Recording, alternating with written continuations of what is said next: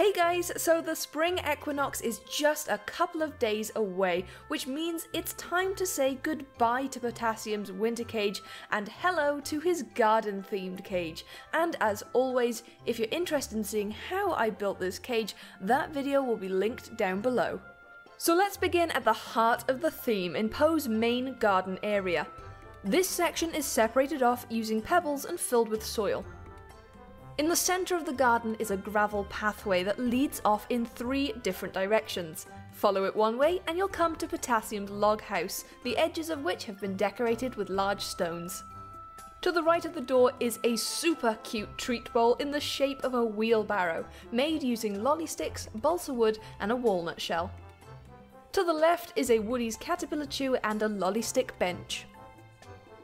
Following the path another way takes you past a herb and vegetable washing line made from dowels and sisal string. Held to the line by tiny pegs are a couple of hamster-safe herbs picked from my own garden. On the other side of the path is a river made from shredded tissue, which runs underneath an edible bridge and into a pond nesting area.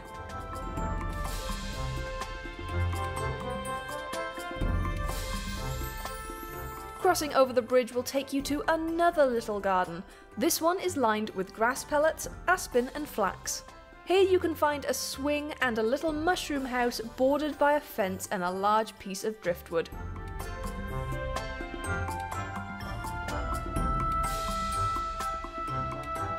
Let's go back to the garden now and down the left path where we come to Potassium's food bowl and his climbing frame, which is a slightly more tool-heavy version of the one I made a few months back. To the side is a log pathway leading up to a coconut hideaway, which is filled with children's play sand for Poe to bathe in. On the right is a hide-and-seek log, and on the left are some decorative mushrooms made from small wooden plates and dowels. Potassium's wheel is his clear DIY wheel I made last year. In the front corner is Poe's water bottle hanging in its bottle guard, and a birdhouse hideaway.